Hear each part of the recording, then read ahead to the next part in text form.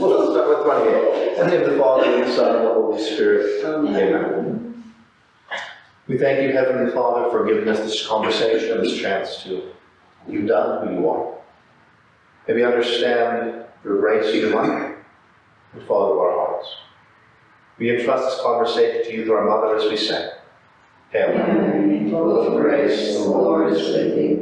Blessed art thou among women, and blessed is the fruit of thy womb, Jesus. Holy Mary, Mother of God, pray for us sinners, now and at the hour of our death. Amen. In the Father, and the Son, and the Holy Spirit. Amen. Since we have some new, we'll just summarize what we talked about in the last few articles.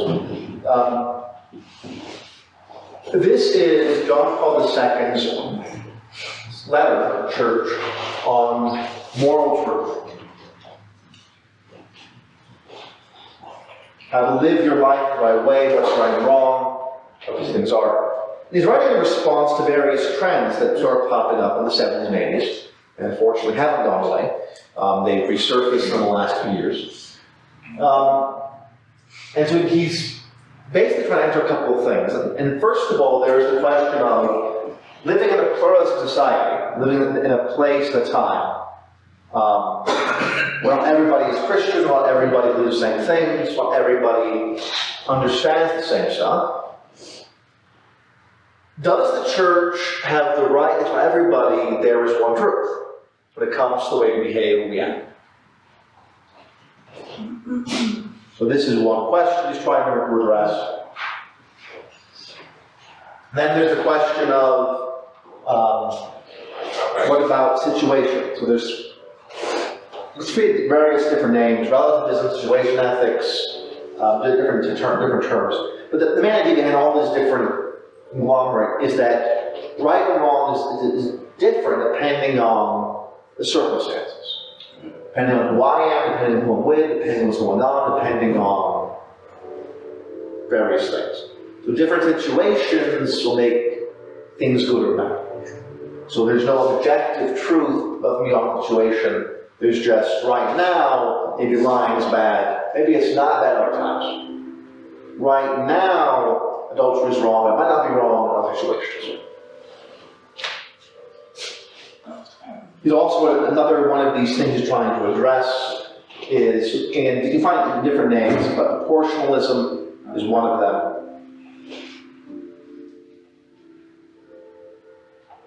And the most simplistic way you'll see it all the time nowadays is, well, as long as I love, as long as I'm basically a good person, I can do whatever I want.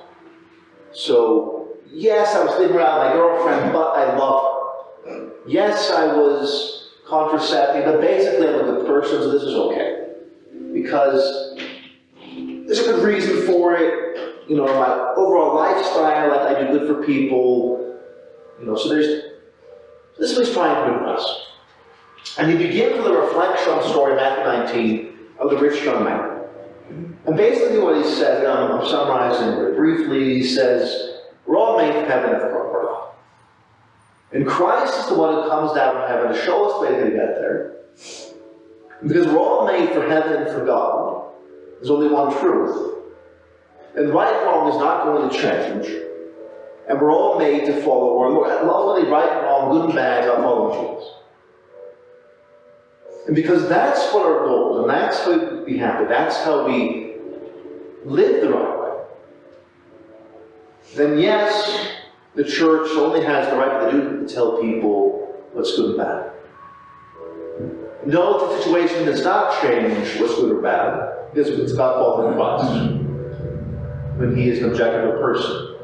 And no, there's not a difference in, as long as you're basically loving, because if you're doing anything wrong, wicked, you aren't following Christ.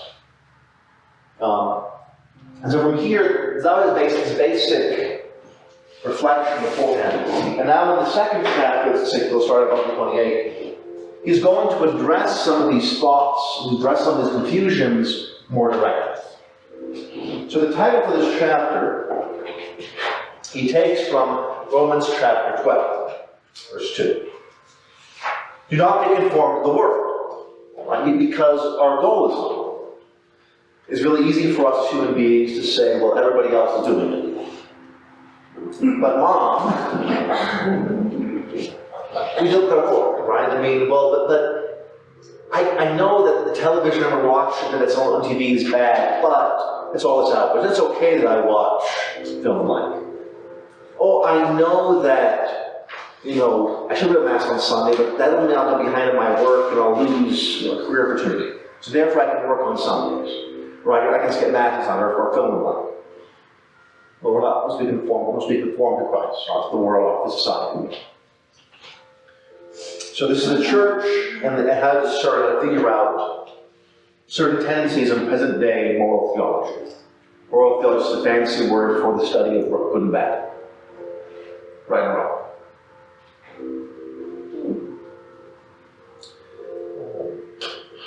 So, from Titus chapter 2. Teach what befits sound doctrine. Article 28. Our meditation on the dialogue with Jesus, the rich young man, has enabled us to bring together the essential elements of the Revelation and the Old Testament with regard to moral action. These are, so John Paul II is going to give us a summary of what the scriptures say about what's right. So there's a list here. So this is what Revelation says. Section 10 elements of Revelation about moral action. Subordination to God. Subordination demands activity to God, the one who alone is good. To the relationship indicated in the divine commandments between God and man and God and man each other. Relationship between moral good and eternal life.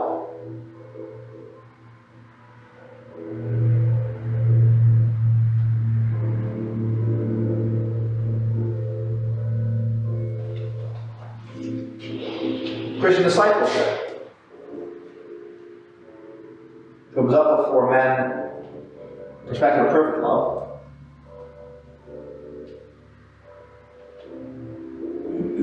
And find the gift of the Holy Spirit,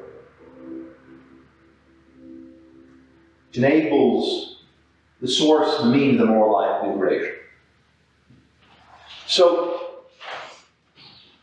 what he's saying is, that there's four things that Scripture teaches us, basically. There's four essential elements that we keep in mind. The first is, everything we do, everything we are, belongs to God, so it is back to God. God is not our tool or our servant. We belong to Him and stand toward Him. Secondly, the reason why doing good or bad is important is that's to get to heaven. You don't do good, you're not imitating Christ, you don't have a relationship with our Lord. You're not going to be close to Him, and you can't go to heaven. We live in a good way, have a relationship with our Lord, and go to heaven. 3, specifically, we have that because God became man, we're not simply followers, disciples of any kind of good philosophy, any kind of right or wrong. We're followers of a person, Christ. He became man and taught us how to live.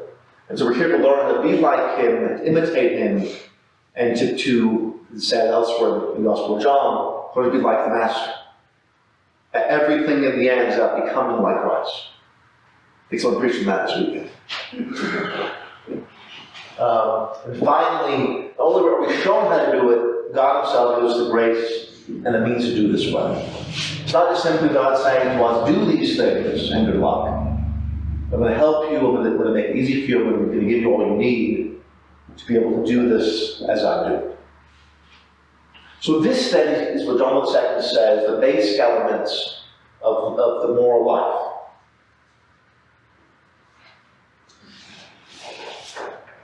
In her reflection on morality, Church has always kept in mind the word Jesus, the rich young man. The fall come following. Indeed, sacred scripture remains the living and fruitful source of the church's moral doctrine. As Second Vatican Council recalled, the church is the gospel is the source of all saving truth and moral teaching. The church must faithfully preserve what the Word of God teaches, not only about truths which must be believed, but also about moral action. So you have to, what you believe should reflect what you do. They go hand in hand. You can't separate those things. Pleasing to God. Should achieve the doctrinal development analogous to that which is taking place in the realm of truth of faith.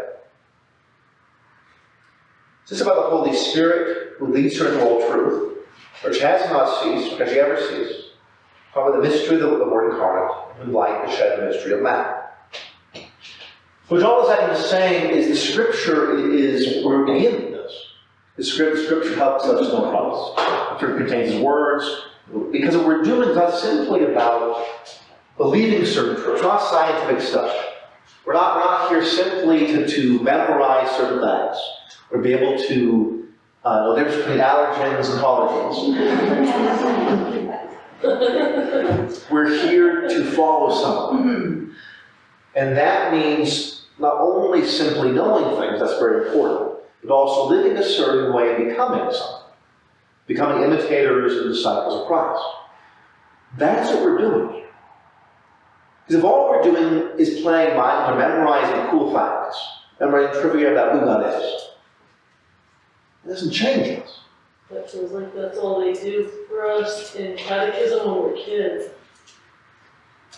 You memorize all this stuff, and then when you're grown up, you have to redo all this stuff and we get into it again, like, so you can actually learn it. Well, hopefully, yeah, I mean, that's why we're here. But unfortunately, that it is a common complaint,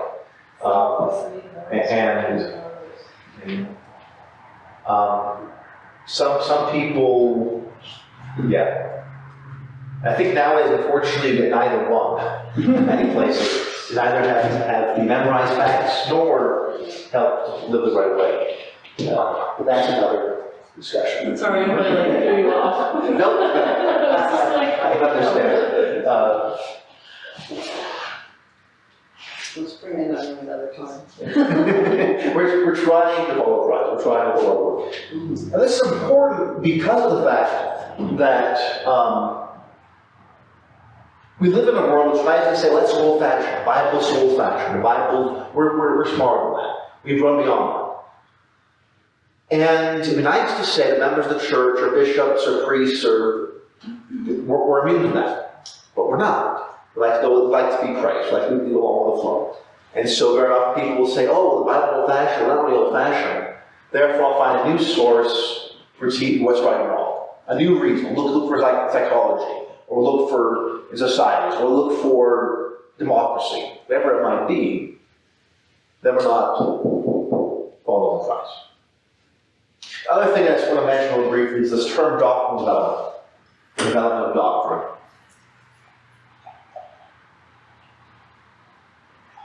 Because this is a very important term, a very important phrase, which is twisted, especially among the modern world. Development of doctrine does not mean it used to be this way, but we're smart now it's changed. Or God used to tell us this, but now we're grown up, we're different, life's different, now God tells us this. That's not development, that's change. What is development? Something grows, but remains what it used to be. So an oak tree stays an oak tree. And so when you plant the acorn, it grows from a little sapling to the mighty oak. It doesn't stop being oak, doesn't become a peach tree all of a sudden. If you uproot the oak tree and put a peach tree instead, you didn't develop anything. You cut something down and replace it with something.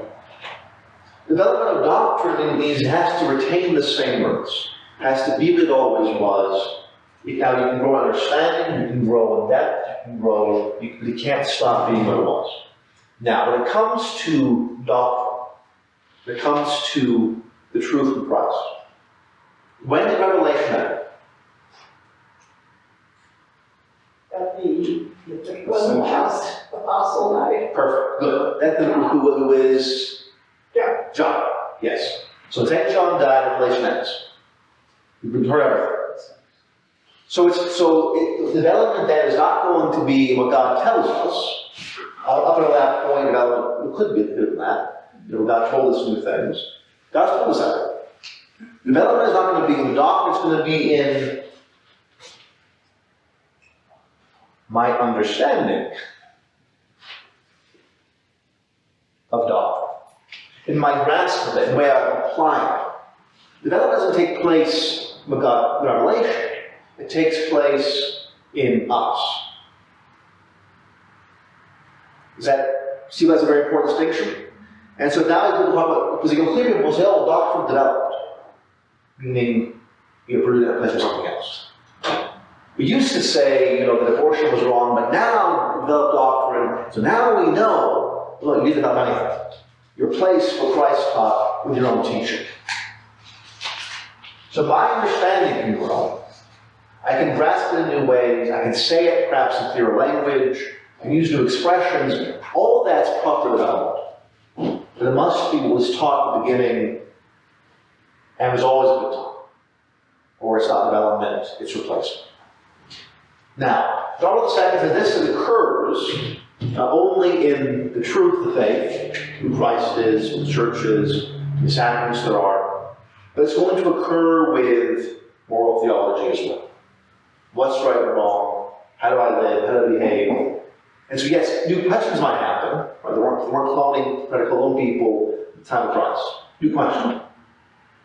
So there has to be some development. How do I figure out what's good or bad? Let's go back to what was taught us. Human beings have a particular dignity. Marriage and human sexuality is a dignity and a value. Mass goes with play roles. And the use outside of marriage is wicked, bad, and harmful to us. Therefore, to try to create human life outside of the dignity of marriage offends marriage, harms the children, harms understanding of ourselves. So it's developed, but not changed. That makes sense?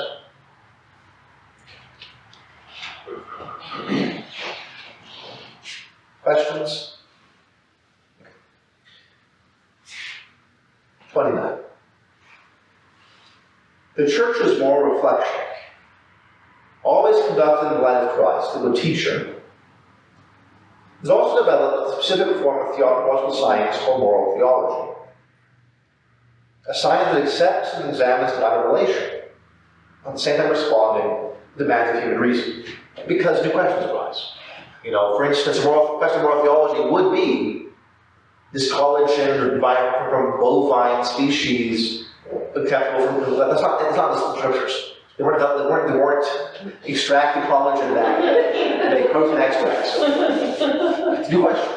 So we have to figure, so the human reason has to be involved to figure out what is the core of what's being taught here. Is it good or bad to do this or not? Moral theology is a reflection concerning morality, good, evil, human acts, and the person performs them. In this sense, it's open to all people. But it's also theology, inasmuch as it acknowledges the origin and the end of moral actions found by whom one is good. The giving himself to man in Christ, often the happiness of moral life. So moral theology, in other words, is very language and scripture. So morality is man's choices and the person who does them. Theology is how does this relate to God? And so moral theology is then how does what I act and live bring me to God or separate me from God? That's what moral theology is supposed to be. The Second Vatican Council invited scholars to take special care in the renewal of moral theology, in such a way that the scientific presentation, increasingly based on the teaching of Scripture, will cast light on the exalted vocation of faithful in Christ, on obligation to bear fruit and charity in the life of the world. So you reflect in new ways, do new things, but begin here. Don't begin in here, or had this brilliant idea the other day, had a dream, or whatever it might be. We begin in Scripture, we begin with Christ, because we're disciples of Christ, not disciples of Freud, or disciples of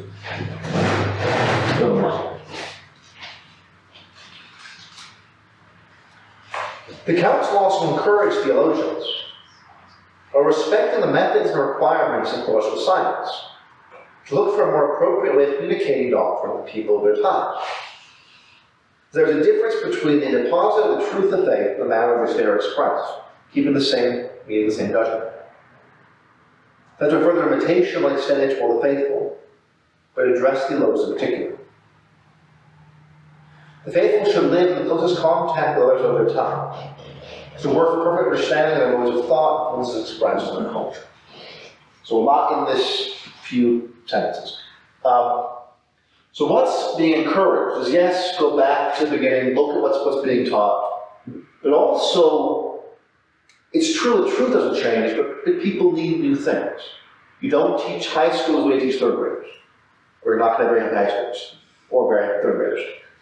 You don't teach adults the way you teach kindergartners. I'm not going to come in here and say, hey guys, let's go and kind of paste things, let's get pictures, and maybe it's like that, I don't know. Maybe it's like before that, but probably not. So we live in a world that new questions arise. We're different ages, different times, different places, we're going to be concerned with different things. So 50 years ago, the questions of marriage wasn't a big question. Everyone knew, whether you're atheist or Jewish or Hindu, now everyone's confused. Whether you're Christian or Catholic, everyone's in the whole of this. And so it's been a deeper focus on the questions and the needs of the particular people.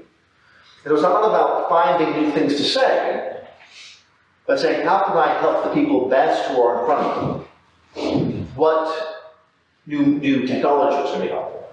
Like the apps on our cell phones. What new things can be done to express things in different ways? Are there maybe new analogies, new stories, new ways to approach people that will be helpful to our time and place? And then finally what it's saying is that one of the great sources of renewal is going to be from ordinary people. We live in a world that doesn't think ordinary matters a lot. We live in a world that says you have to be extraordinary in some way to matter. You have to be special in some way. But God came down as ordinary. Christ lived in an ordinary town, ordinary village, in ordinary things. The greatest saints to ever live were a housewife and a carpenter, blue-collar worker, and a mom with one child. The greatest saints to ever live. If you ask their contemporaries what they do, they didn't write books, they didn't work miracles, they didn't preach, they didn't have great advanced degrees or great works of art. They lived a simple, ordinary, humble life. We forget that. And so it's not that we're called to hide from the culture. We're called to transform the culture and to find ways to bring Christ to the culture. And that's going to be done in a special way by the laity. As a priest, my job is to the sacraments. I should be removed from the culture. I should be living in there, in a little different way. Say Mass daily and hear confessions, all those things. I'm not supposed to be going out and working in the mines or the gas station, the store, or whatever it might be. I don't raise a family.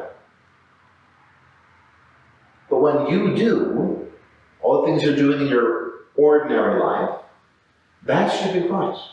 To your friends, to your family, to your work, to your hobbies, to the entertainment. So the people in Hollywood who are Catholic should be Christ to Hollywood. Or the writer should be Christ to the readers. People who are at their job in Christ, whether you're a sweeper or can garbage or teaching in the school, be able to bring Christ in various ways to the people around you. That's what John is talking about. That's not hide. I'm not saying we're going to go hide in a box on the stairs. We're going to want to bring the world to Christ and Christ's Lord.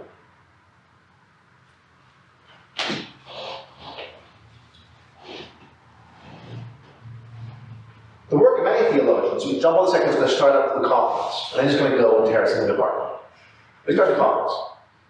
There are many theologians who found it important to counsel and encouragement. It's already borne fruit. Interesting, helpful reflections of the truths of the faith we believe to apply to life. Reflections often in a better form, suited to the sensitivities and questions of our contemporaries. We're saying it's wonderful. We've seen these great fruit. These great theologians who don't ask, and done all these things. Go there. The church, particularly the bishops, whom Jesus Christ primarily entrusted with the ministry of teaching, appreciate this work very much and encourage those to continue their efforts. It's about the kind of authentic fear of the Lord so that any wisdom. So he says, I know that you guys are out there, you're doing great work, you do what you're doing, I know you're being faithful to Christ. He's setting us up now for, you yell later. He's starting with what you can teach someone, you start with all the confidence and you slap them to the afterwards. Just. At the same time,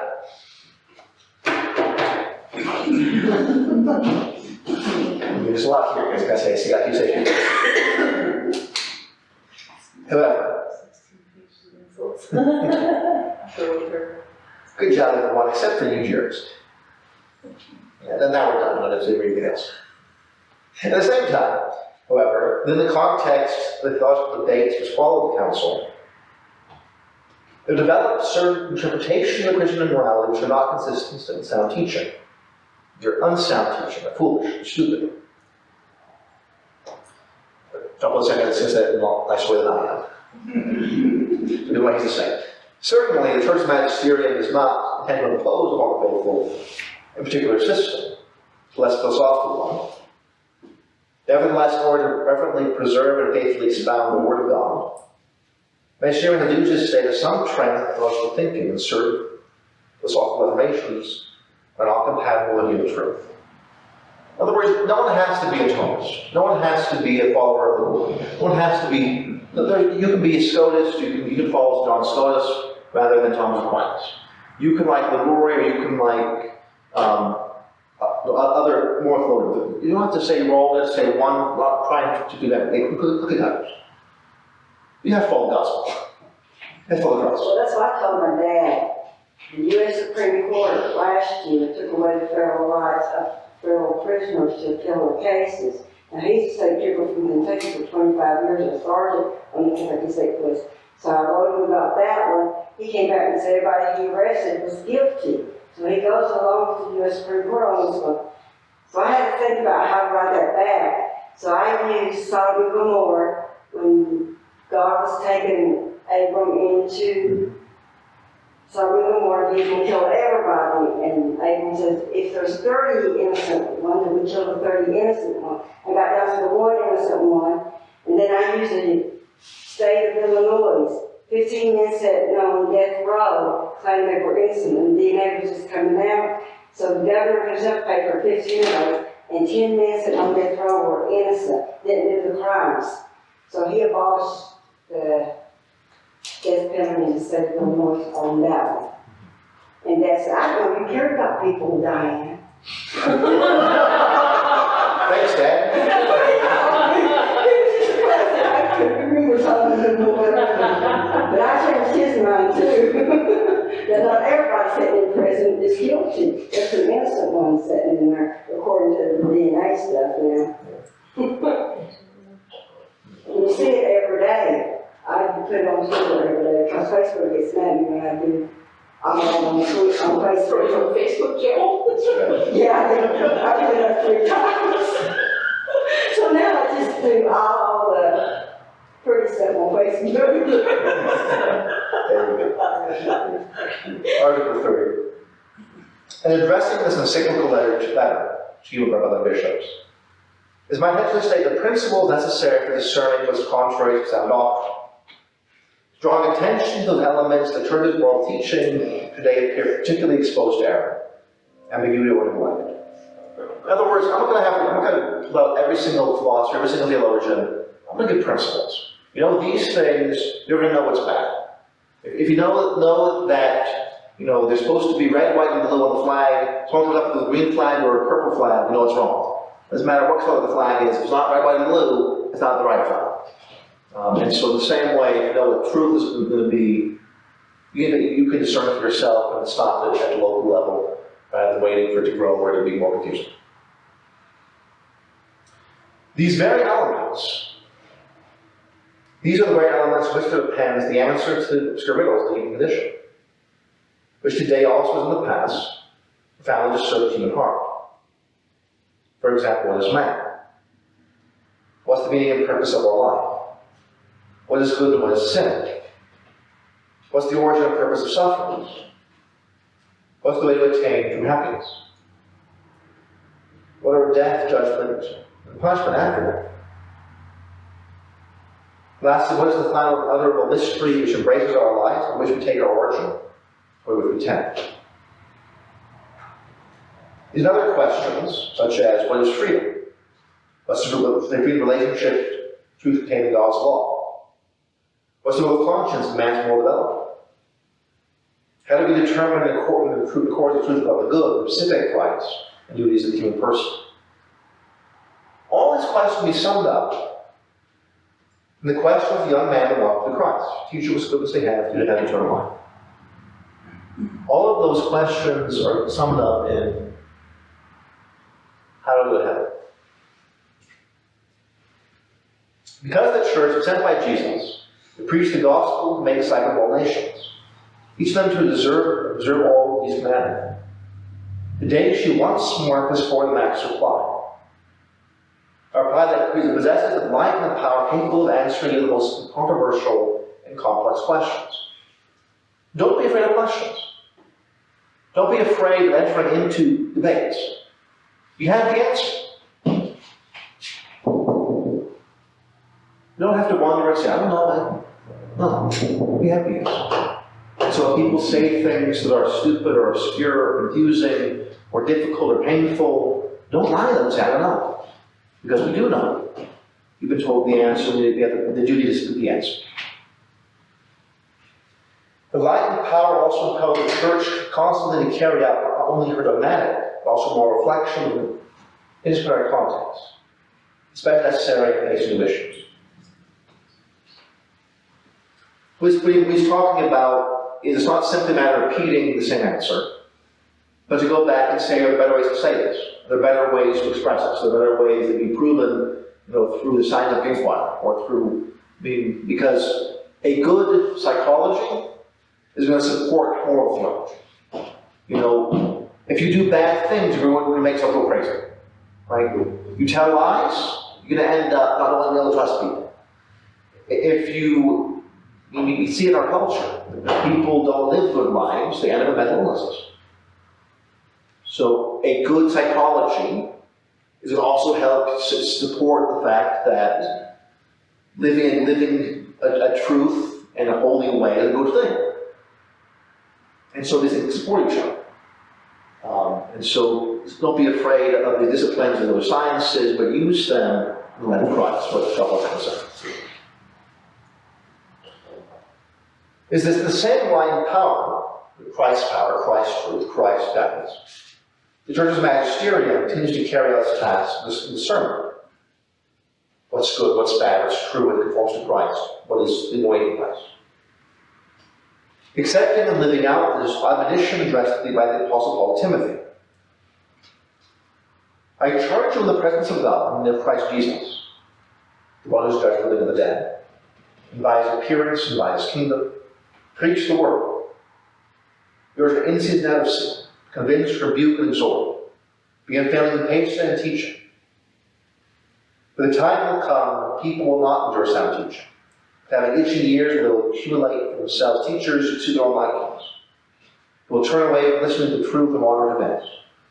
But as for you, be steady always, endure suffering, work with the evangelists, fill your ministry. They said that how long ago?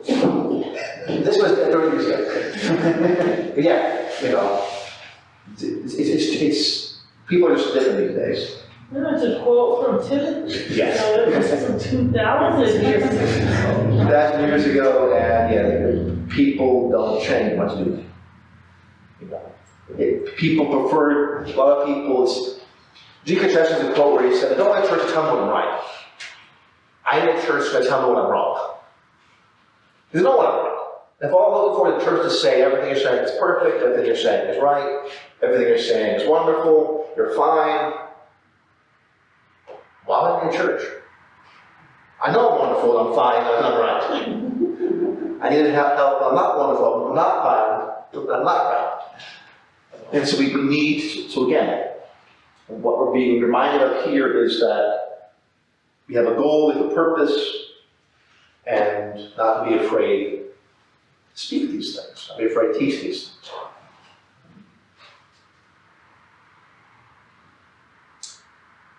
31. You will know the truth, and the truth will make you free. The human issue was frequently debated, and differently resolved in temporary moral reflection or all closely related. And in various ways, the crucial issue is human freedom. What are my rights? Why am I free? Don't impose your stuff upon me. This hasn't changed. This is something we'll look at all the transsexualism, or the different things we're seeing with if I identify as a woman, I should be able to play women's sports, fill the blank. All these things we're seeing now, human freedom. People today certainly have a particularly strong sense of freedom. As the Council's Declaration on Human Freedom, the Veritatis Splendor, the unity of humanity, already observed, the unity of the human person is concerned with people of our time are increasingly more aware. As there is this is demand in our culture, in our time, and our place, people be allowed to enjoy the use of their own responsible judgment freedom. Decide their actions on the ground of duty and conscience. There's no pressure or coercion. Especially we see this in the right to religious freedom, respect for conscience, on a journey towards the truth which increasingly precedes the nation of the rights of the person. And this is part of the reason why you have some of these confusions of, well, but if somebody else is Hindu or is Protestant or is Muslim, aren't I going and using their freedom to tell them Christ is the truth? And Christ says, don't do A, B, or C. So it's a question, a tension.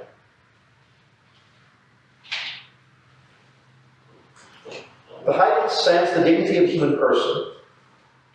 Well, let me stop and back up. Let me give you a quick answer before we go on to that says. We'll leave it there. If it's true, it is, that everybody is made for the same purpose, the same happiness, the same goal. Ultimately, you're doing the people the most good to speak the truth. As you're treating people with the true dignity that they have, you tell them the truth. Imagine any other context. I am free to go out and jump off my roof and say, well, this blanket could act as a parachute. I'm free to do that. There's no law against it. But when you tell me, whoa, Father, that's not going to work. That's not going to catch you. You're going to hurt yourself. If you saw me standing in the middle of the road, when you stop me and say, whoa, let me get back in the highway. Oh, but I'm invincible. I took this special spring water, and now the truck's not going to hurt me. It's going to bounce off.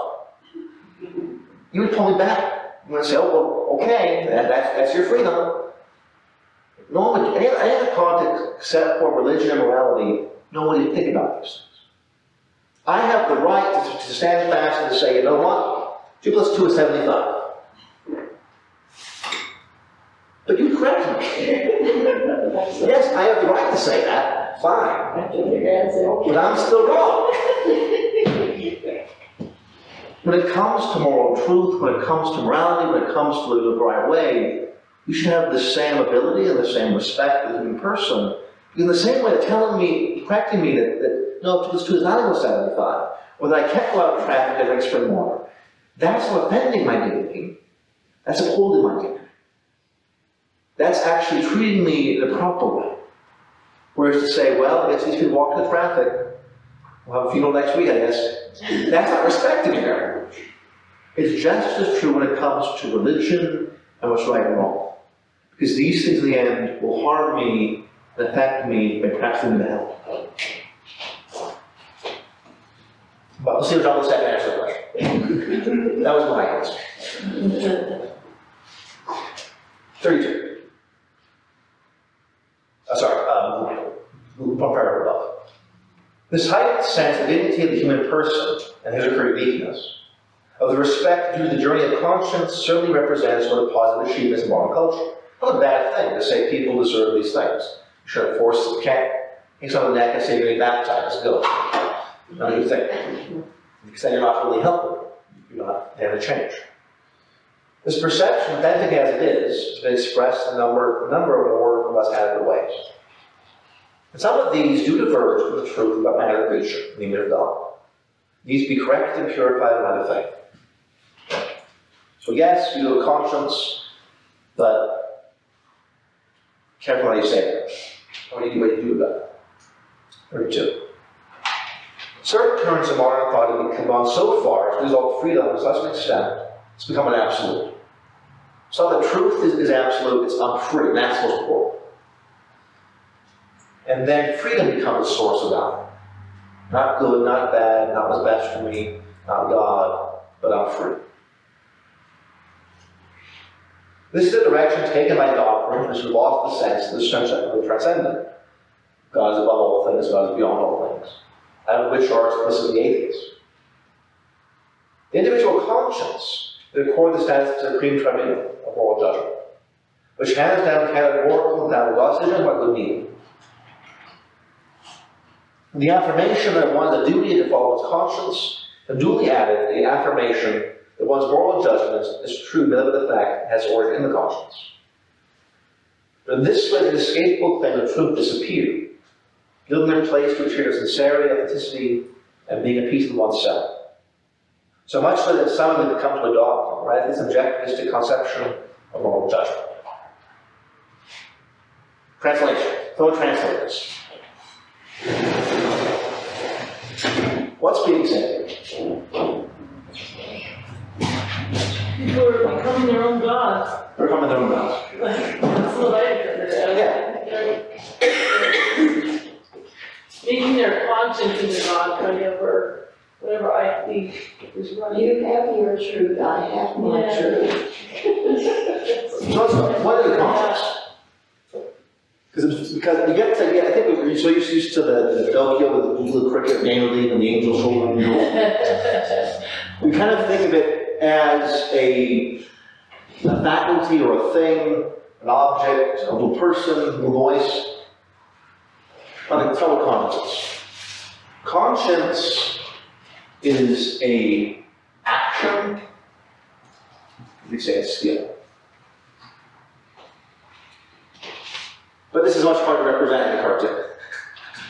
Conscience is a judgment, an act of judgment. What you're doing when you're exercising your conscience is you are comparing two things. You're comparing judging. You're comparing what you're about to do, my action, or what I have already done, to an objective standard.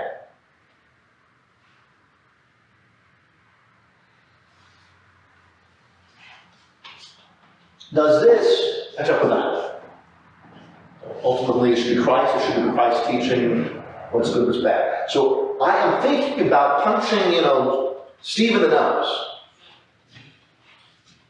Well, if Christ says, don't punch Steve in the nose, therefore, my conscience tells me I cannot punch Steve in the nose. My act in this case is not going to correspond well to the objective standard of Christ. Objective meaning outside, unchanging. What's truth?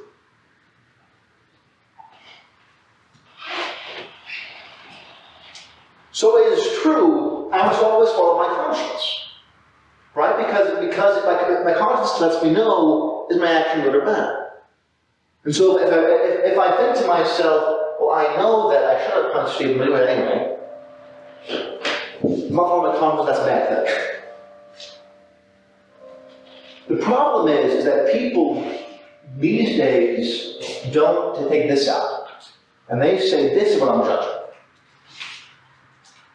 So it becomes comparing my action to my thoughts.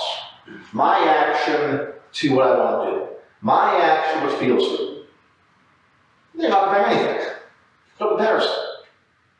And so they've gone from this, follow your conscience, because it's what leads you to know rightly what's good and bad, to follow your conscience means, I feel like doing this. And I'm okay with it, therefore it must be good.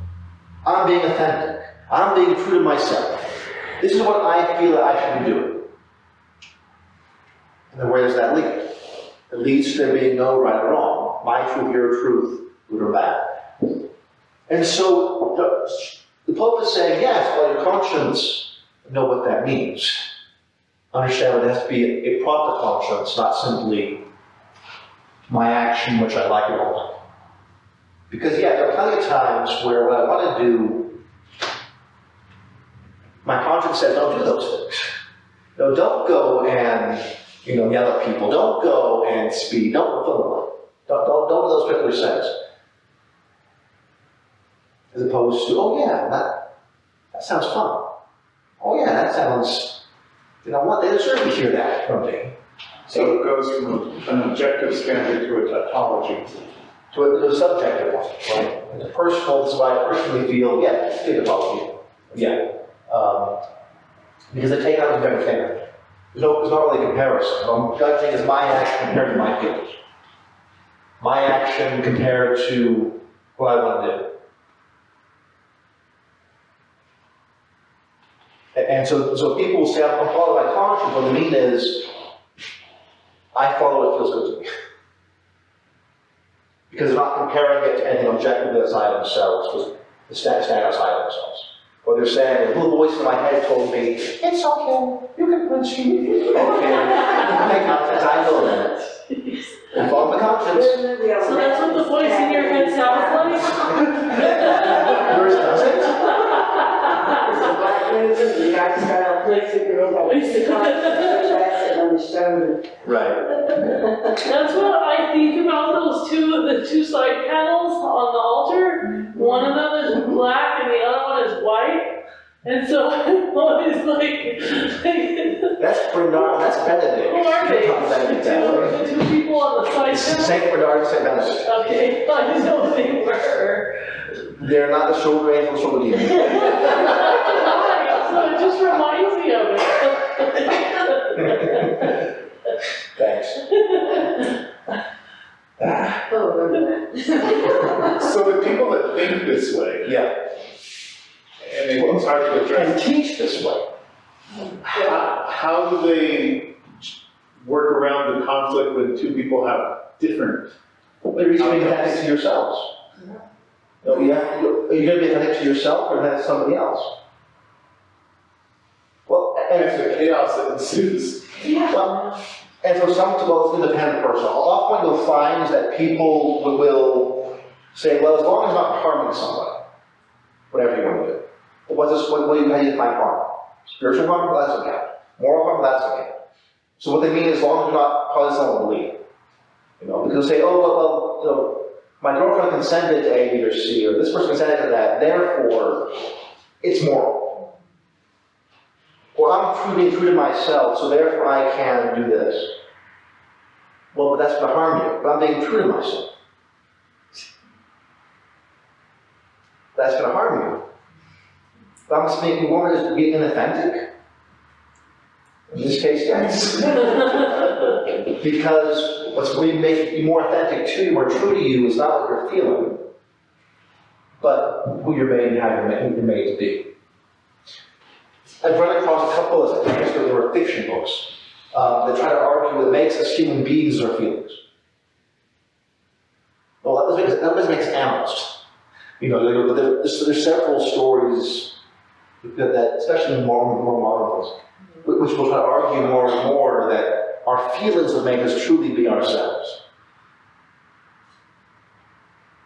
Well, my feelings change from moment to moment.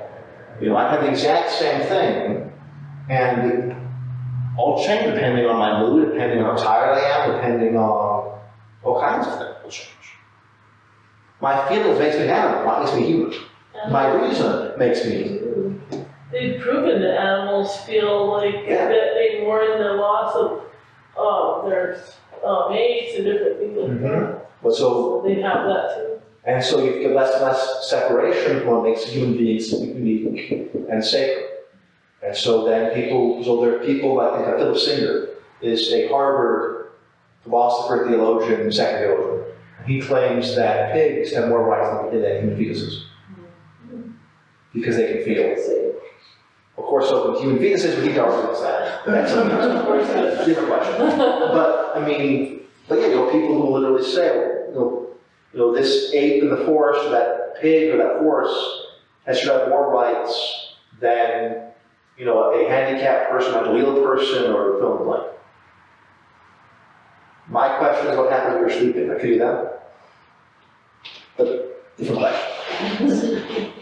Lock your doors, people. There's out with the. Right? If you're sleeping, you're actually, you know, you're reading something exercise. You're sleeping is the same thing as being in a coma. So at that point, why not?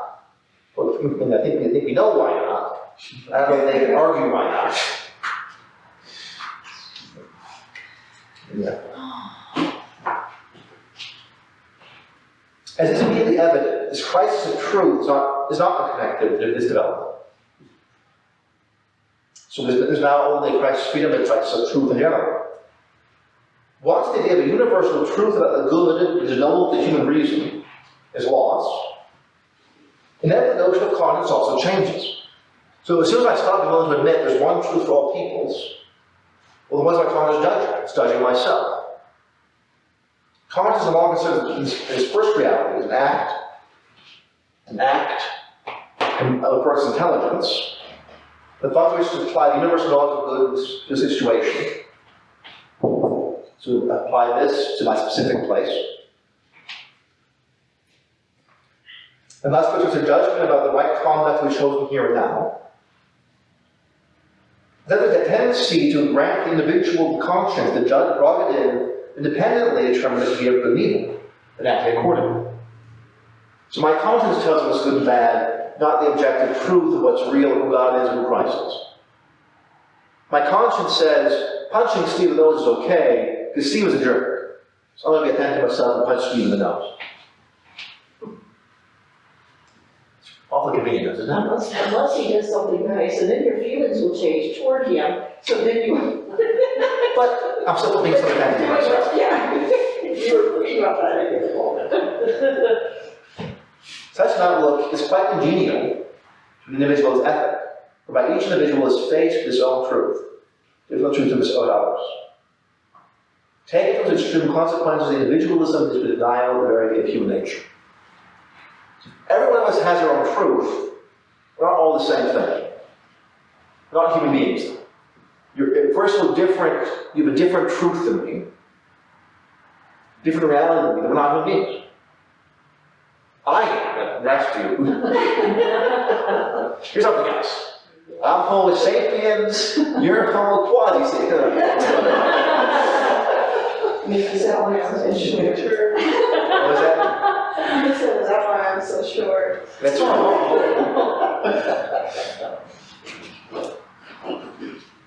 clearly height makes you important. Don't look at me. I think the top person of religion. Yes. So therefore, That's what I said, just look at me. so you're saying you don't follow that that question of importance and value. Hey, I don't think you'd like that idea of value. I need to start walking around with no shoes, so they're shorter. Wearing heels then? I do have a pair of porta heels I can't wear anymore, but it makes me look very tall. On roller skates too, that's very tall. These different notions of the origin of currents of thought was a radical position between moral law and conscience, nature and freedom. See, the problem with these things is they sound very nice in the short term. They're very helpful in making excuses for why it's okay that I do fill in the blank. Well, it's okay that I sleep around because I think in this case it's okay. Because guess what? Susie's really hot. Therefore, it must be okay. Or, Susie Q. Is that the old 40s song? Susie Q. Is that the 40s or? Susie Q. That's 70s. That's Chris Clearwater. Susie Q. It's ancient music, don't worry. Oh. Yeah, 50 years old. I had a lot of 60s, people who maybe. sell drugs. I was a drug counselor, Mm. and I'm telling them they need to go to church and get right, and they all looked at me like I was crazy, and I said, church teaches you responsibility. You're doing your conscience, you're doing your actions, but what your actions getting you into. Right. Yeah, it's false freedom, Yeah. individual conscience, individuality, and people teach these things. It's really sad, like the United States is kind of what made people be allowed to follow this. But the United States is also the reason why everyone's on condition, because everybody's making freedom into whatever the hell they want it to be. Right. Like, it's It's terrible. licensed, it's not freedom. Yeah, it's licensed, and it's terrible. The wings of an airplane help you to fly, but by themselves, they do a lot of good. You know, the problem is we're taking freedom outside its purpose and context, and we're trying to fly without an engine and without the rest of the plane. And it don't work very well. There's a reason why John Paul II is very concerned about this, because it leads to tremendous misery, and with drug addiction or the fill-down addiction to destruction of families, it's all the divorce. What happens with divorce cases? People say, well, I don't feel free to be myself around this person. This is, they're stifling my freedom. I can, whatever. And then people, end up with these terrible tragedies in families where children don't understand. I've lived with children, they have no idea that marriage is supposed to last forever.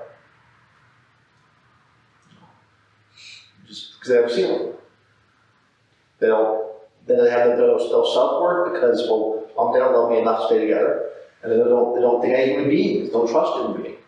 I've talked to people whose kids are scared of marriage because they still see around them as divorce. And so they're terrified of commitment, terrified of married life, terrified of all kinds of things, because everyone that's around them says this is impossible because of human freedom.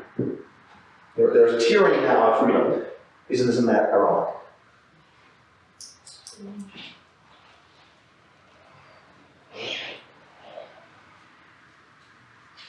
Number 33. Side by side, the exaltation, oddly in contrast with it, modern cultures ask the question of the very existence of the street. A number of disciplines grouped together in the name of behavioral sciences that rightly draw attention to many kinds of psychological, social conditioning because of human freedom. But is there real free will? Well, certain kinds of science will say no, because we're all just animals anyway. You're all just products of your culture, your environment, your upbringing, your life. And all of these conditionings, the study they have received represent important achievements, which have application in various areas. For example, in teaching or administration of justice. But these people, some people are going down conclusions which can be legally drawn from the question even deny the very reality of human freedom. So there are people who will say, that ultimately everything can be answered by mechanical impulses of your brain or what you feel like at the moment. There's not really any real choices going on, we're just complicated animals. At the same time, they'll say, but we have freedom to do whatever we want. But we're just complicated animals. So no free will. So there's free will, but I have responsibility. If I have responsibility, I can't act the way I want to act. Therefore, I'm a complicated animal. But we do whatever I want. And it can also be made here of the theories which misuse scientific research about the human person. Arguing from the great variety of customs, behavioral patterns, and institutions present in humanity, these theories end up without denial from universal human values, at least without a conception of morality. So they'll say, well, look at all the kind of places around the world. Some places you had misogyny, people you had places where you had polygamy, places you had things where you had. Therefore, it's just all doesn't matter. There's nothing inherent in human beings about it. Well, the fact that two men marry, or one marry, or three women marry, or it's all the same. Because it's different in any places. The fact is people can mess up in lots of places, right? Just because people steal doesn't make stealing okay. Because people lie doesn't make lying okay. So yes, you find different places and cultures that accept these things differently. Right? There were places and times if you were a thief, your hand cut off. That's not, stealing is not accepted in those cultures. The lumber have other places where it was much less palatable. You can't say therefore that thief is okay as long as you don't caught. We do these things. 34. Teacher, what good must I do to have eternal life? The question of morality, which Christ provides the answer, Christ's own being, Christ's own person, being a fellow of Christ, cannot ignore the question of freedom. Indeed, this question is central. There is no morality without freedom. It's only in freedom that man can turn to what is good. What sort of freedom? The Catholic consider our contemporary with present regard for freedom, and pursue it assiduously with zeal.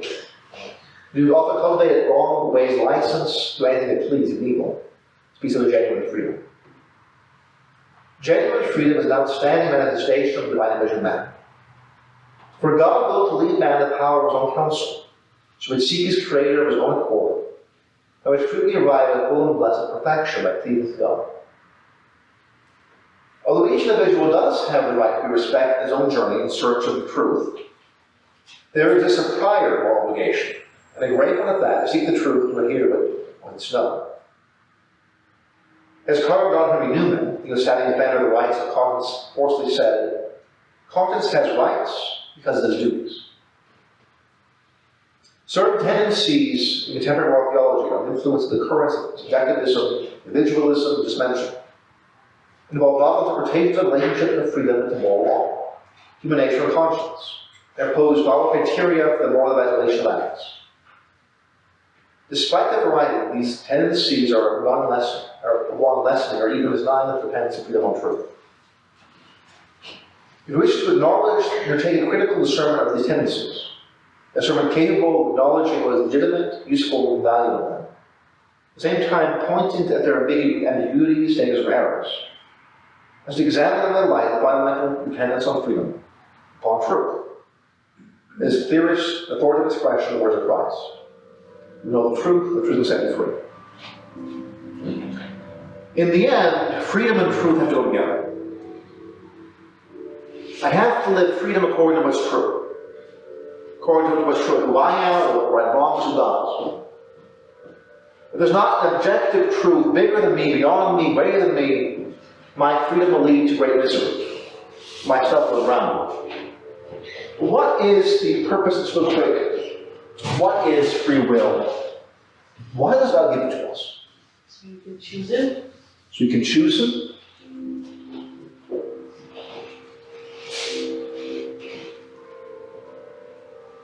Not only choose, but love. There is no love without choice, I would say. And love without freedom. Yeah. Start with the freedom. Absolutely. So this thing is necessary for us. This isn't a bad thing. God gives us free will, He gives us choice, so lets us choose Him, so we can be His children, so we can love Him, so we can be His friends. Without this free will, this freedom, there is no friendship with God. That's just why you can't force someone to convert, because you're taking away their love for God. However, free will has the duty and the purpose of loving and serving God. And so for someone who's choosing against God's love, against who God is, against what's real, they are abusing their freedom. They're taking something that was meant for a purpose and using it in the wrong way. My shoes are to help me walk in places I can walk my bare feet. But I can use it to smack people on the head, face. I can't say, well, this is the shoe, the shoe has a good use for it. Well, no. The shoe's purpose is to help me walk, not to make people cross the face. My freedom is to help us for the sake of loving, not for the sake of hatred, or for the sake of harm, or for the sake of money. And so this is a good thing, but in order to do the right thing, it must be founded on truth. Because my freedom has a purpose, to lead me to the truth, to walk in the truth, and to come out living in a particular way. The purpose isn't so I can choose whatever I want. Freedom is not a dial that I can shift back and forth and say, well, I'm going to choose bad and choose good. Freedom is a tool to help me hear the truth, cling to it, and come to God. That's the best way. So any other use of this is harmful to myself and those around me. So if we begin with the freedom to say, well, I'm here to choose, there's no truth involved, there's no beyond myself involved, there's nothing real involved. My freedom ends up then simply being a tautology, running around in circles, harmful to myself as well. It's not no freedom.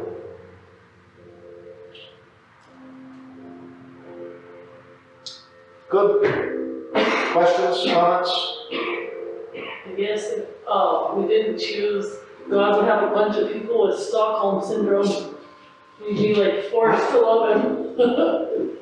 Well, I mean, Strange. more than that, I would say we'd be a bunch of animals. You know, I mean, this desk, this bubble will never disobey any of God's laws. It's 100% obey all of God's laws. It can't be God's friend or child or it just is. And if this without freedom, this would be Stockholm syndrome or just a lump of material, other animal. So it's a big deal. We have to, in order to express and talk about and explain to people, we have to be able to say, yeah, freedom is good. Absolutely. It's not that we want to say to people, your freedom's bad or your freedom. No, freedom's right. I want you to be free. Your freedom has to be found on truth, or your freedom will not hurt yourself.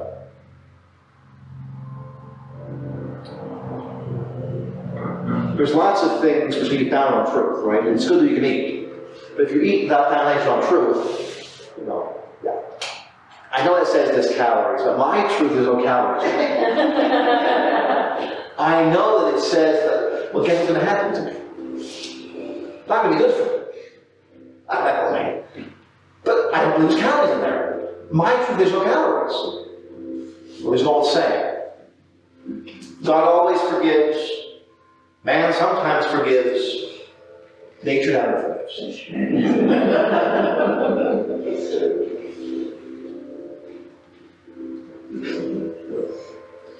All right, it's 5 o'clock. Let's end here. And those who are on, safe journeys and happy dinner. Those who are staying here, safe journeys and see you next. That's supposed to be great. Don't fall between here and there. You have the freedom to do so, it will be good for you. Right. I was going to say, don't open the door.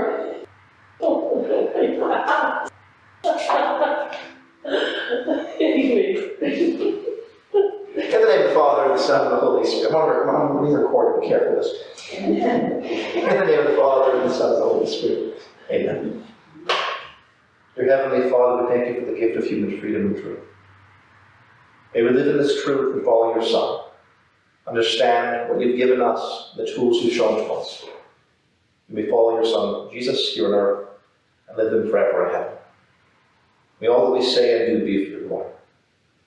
Glory be to the Father, and to the Son, and to the Holy Spirit, as it was in the beginning, is now, and ever shall be, world without end. Amen. The Lord be with you. And with your spirit. May Almighty God bless you, the Father, and the Son, and the Holy Spirit. Amen. Thank you, Brian.